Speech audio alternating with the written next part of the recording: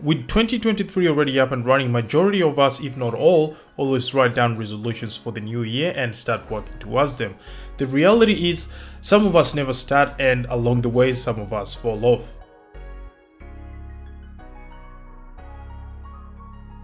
Before seriously getting into content creation, all I had to worry about was my day job. Starting as a youth worker, then added a personal training gig at a local gym, and then my own PD business, all the while playing competitive rugby and creating content, and as you can imagine, that was quite daunting.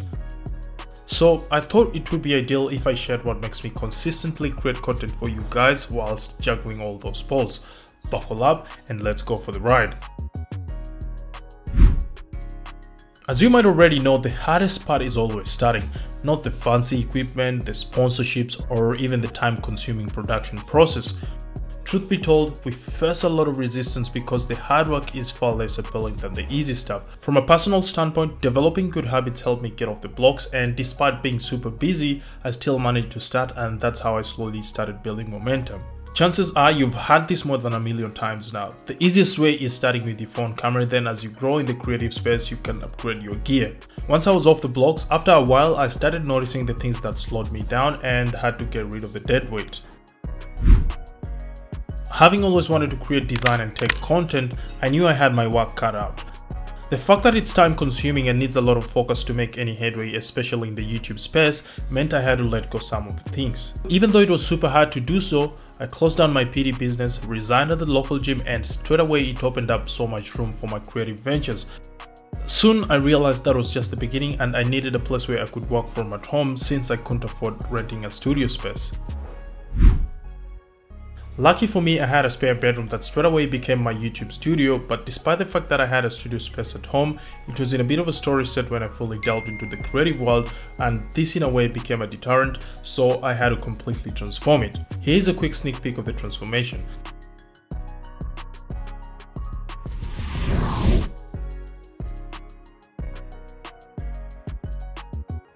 Straight away it became more aesthetically and visually pleasing. Studies have tied visual appeal with productivity in the sense that a more visually appealing setup has a higher likelihood to motivate you to do whatever task you have at hand. I created a space where my most used tools are at arm's reach, and that cut down the time I spent setting up tasks and switching between them. I made sure everything is organized and has a designated space, which ensures I spend less time searching for my things and have more time focusing on my work. Case in point, when my setup was super cluttered, I rarely worked in my home office, but after I did the home office makeover, the desire to consistently show up grew tremendously. Once I made sure my work environment is conducive, I planned myself and surroundings. With my environment set, I usually make sure all the distractions and interruptions are at arm's bay. What I normally do is close my home office door, set my phone to do not disturb, close the browser tabs I don't need, and put away all the stuff that doesn't pertain to whatever I'm doing at that particular time. I know this can be quite challenging, especially if you're a victim of the rabbit hole that is Instagram and TikTok reels. Don't worry, you won't miss out on anything going offline for a few hours. Once the distractions are out of the way, I normally set a clear goal of what I want to achieve, and I usually write them down. Like they say, nothing beats good old pen and paper. If I've got a big project, I usually break it down into smaller pieces, which makes it a lot easier to accomplish. For instance, when working on a script, I'd write the outline, then the intro and outro, and finish off with filling the body. The smaller the task in your mind, the easier it is to break the resistance. Since it's not easy to do brain-intensive stuff hours on end, I normally set myself timers, otherwise known as focus sprints, and once the timer goes off, I take a short break before getting back into it. It is important not to jump into your distractions, as this can completely derail you. Instead, get up, stretch your legs, make yourself a cup of tea, sit in silence, or lay your head down for a little bit. At this point, any stress or frustrations I've developed slowly fade away, and after a while I'm ready to jump into another session of productive work.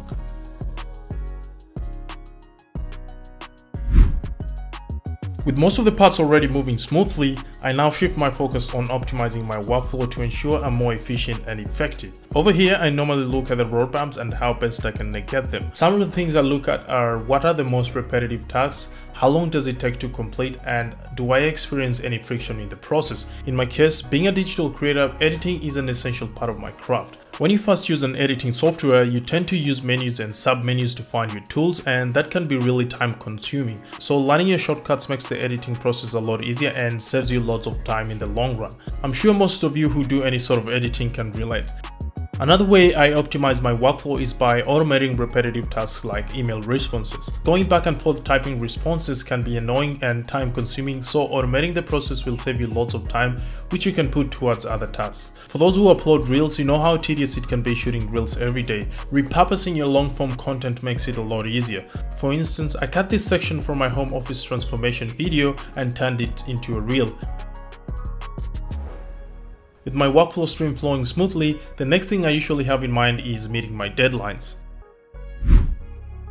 The fact that I still have to do my day job, train at least 4 times a week, play rugby, upload videos to my channel weekly, and still roll out a bunch of reels every week, not to mention the daily life admin, means I have to set strict boundaries for myself, otherwise I'd be engulfed in an overflow of chaos.